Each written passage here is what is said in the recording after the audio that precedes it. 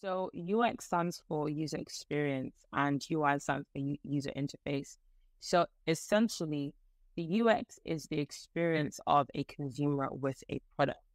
So whereas the UI is what the user actually sees. So for example, let's take Instagram. Everything you see visually, that is UI. However, the UX of it would have been to design the user experience of what does what is Instagram? What are the functionalities? How does someone post? How does someone comment? How does someone DM? What does that experience look like? What steps would the user have to take to upload something to their Instagram story? So that encompasses what kind of UI UX is. I would say UX is like the skeleton, the foundations, the bare bones of a product, and then the UI is bringing it to life and making it actually visually appealing.